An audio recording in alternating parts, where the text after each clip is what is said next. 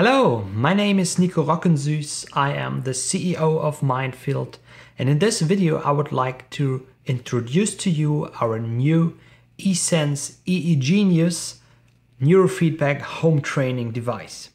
It is a very innovative and excellent device for home training, and in this video I want to show you how to use the hardware, how to set up the device, how to use the electrodes and caps that comes with the device.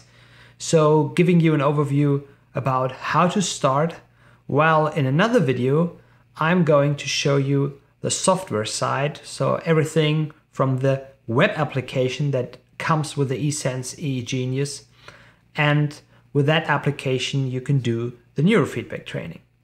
But before you can do that, of course, I need to show you and I need to explain to you how to set up and use the device. And we decided not to write manuals anymore, old style. We decided to do such videos like this, and it's just the better choice, I think, to explain and show everything in detail. So you can watch this video, do it together with me, or stop and pause and repeat, so you can always also check out later how to use the EEGenius at any time. Let's have a look. At first you got a small suitcase with the eSense EEGenius and the device itself. It comes with such a clip to fixate the device at your clothes.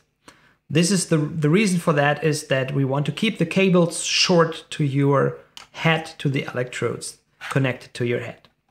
So this is the device, and the first thing you need to do is, of course, charge the device. We include a charger with a USB-C cable. You can also use another smartphone USB-C charger. So here at this side you have the USB-C input.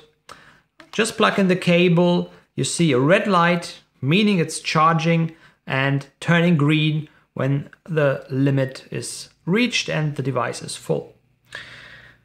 You have approximately 8 hours constant operation time with one full charging cycle.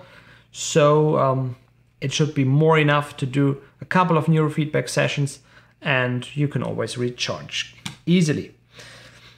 Beside the device, we have the electrode cables, 3 of them, and they are color-coded, so you easily know you have a yellow, a black and a white cable, and you have the same similar color jacks and bushes here. So just plug them in like that, suiting the right colors, and you have prepared the device with the cables.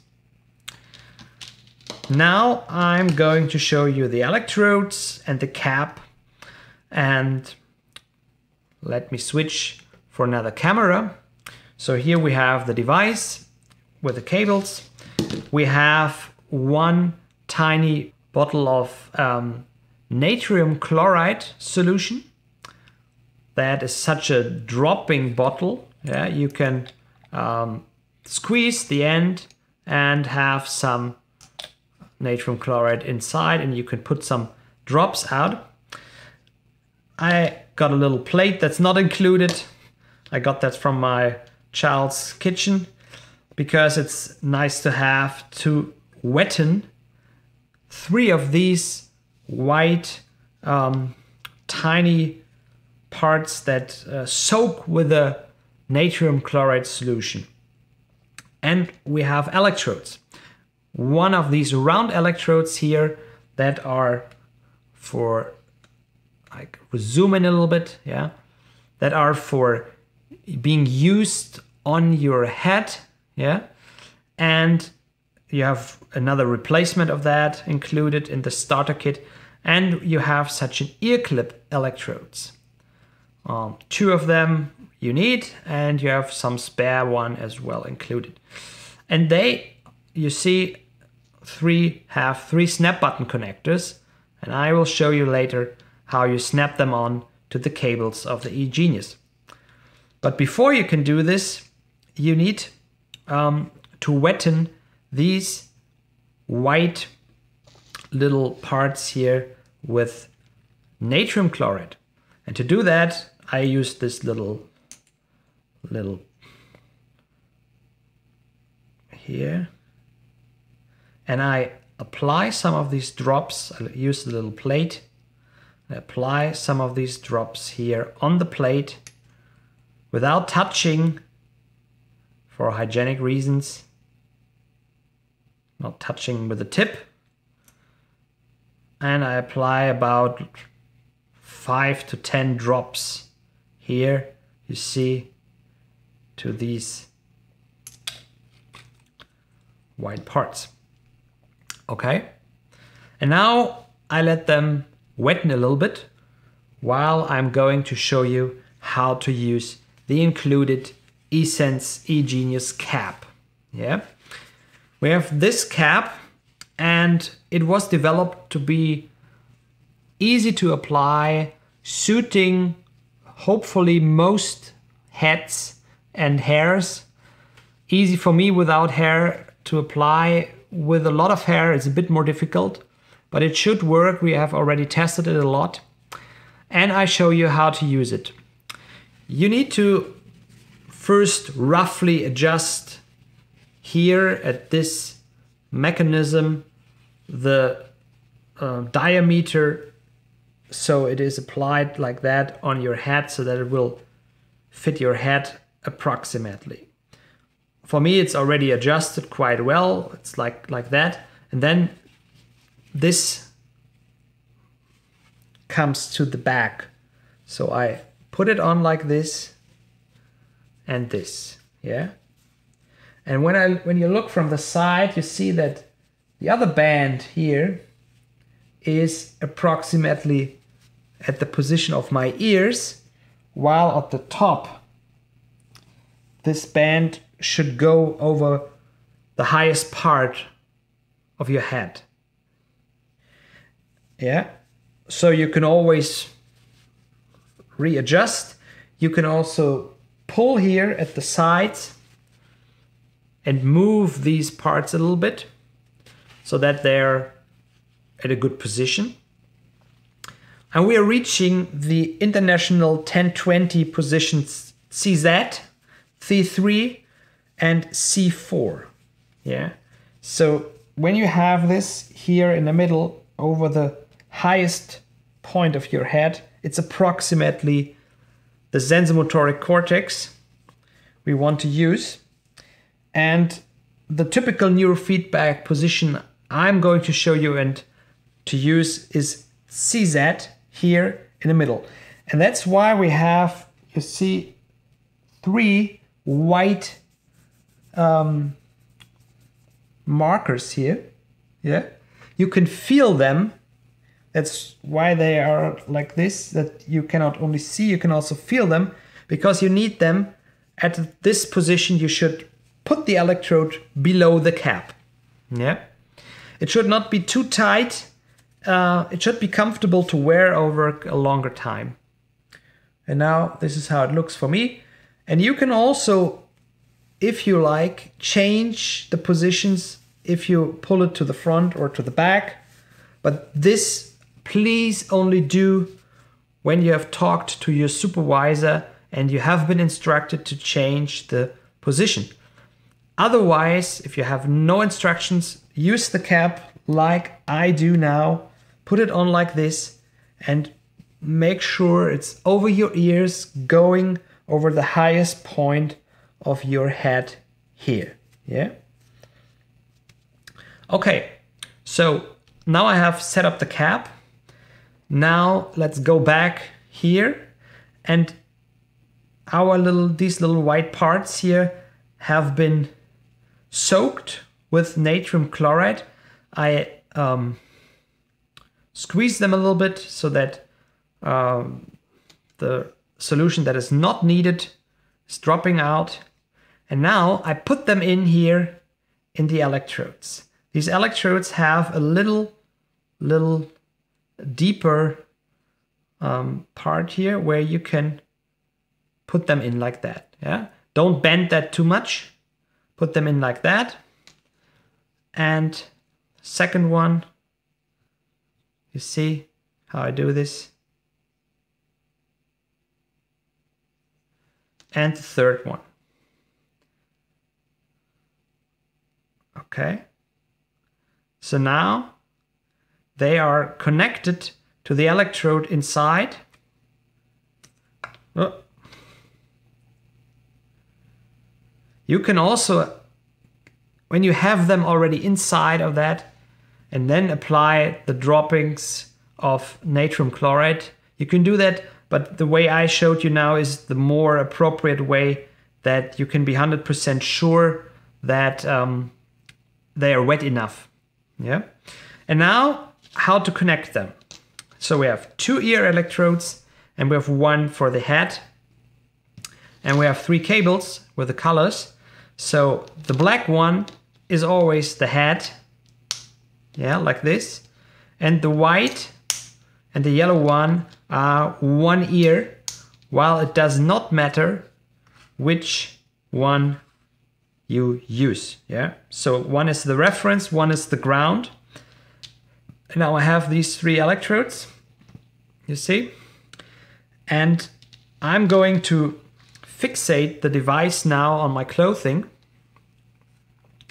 That for doing that, I put it somewhere here, probably best at the side, at my pullover shirt. I bent a little bit this clip here because I have a thick pullover here. It's getting cold in Germany now. And like this, or a little bit more here. And now these electrodes should be connected. First, I always use the black one here. And now I don't want to have it hanging here in front of my face. I pull it under, push it under the cap like this. Hope you can see this. And that's it, yeah? The other electrodes I apply to my earlobe. Please remove any earrings you may have. Make sure this white thing is soaked and sitting in there. And this is the setup. Yeah?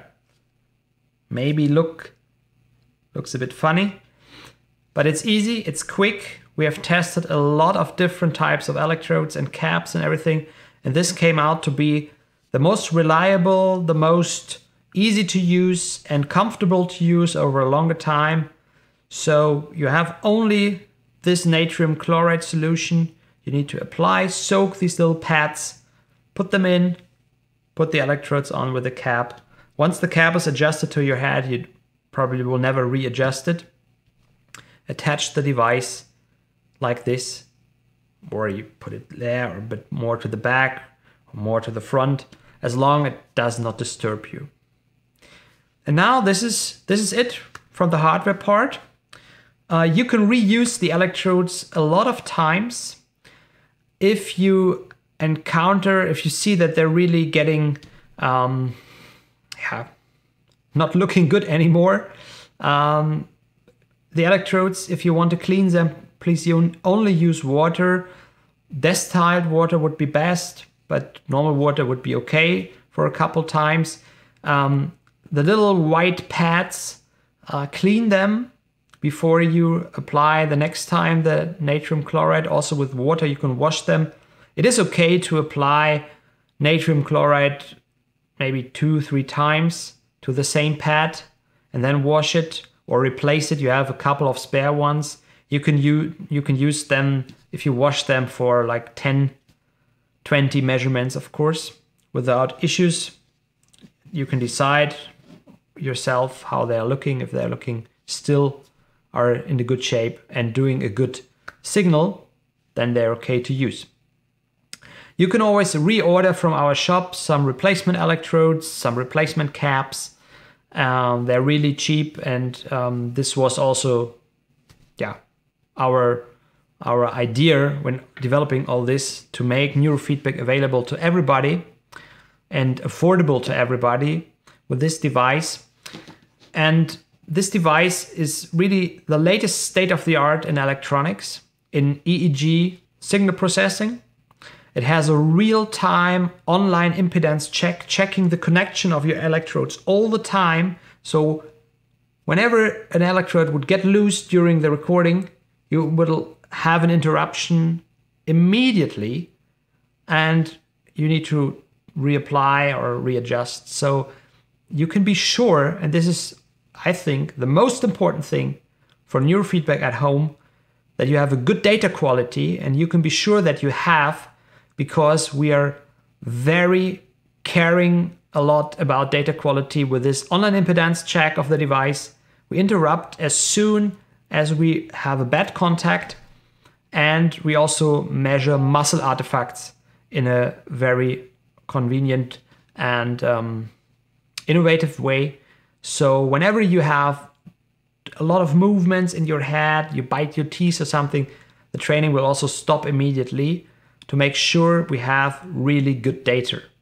Because only with good data quality you will have good training results. A lot of other neurofeedback home training devices do not have, I think there are not that many, but they don't have this particular well checking of data quality. Now, for me, it's the most important thing. One last thing in this video, if your head is small or you're using with children, we have another cap, this one, this orange one. It's smaller, same principle. You can get that from us if you think that this cap is too large for you. This should suit most adults, but for very tiny heads and children, we have this smaller cap available also in our shop. And you can choose when ordering the starter kit with the eSense EEGenius which cap you would like to have. So, thank you for listening. Now, the next step would be setting up the software, starting the device, checking the electrodes and impedance. And I will do this in the next video. I will keep this set up now like this.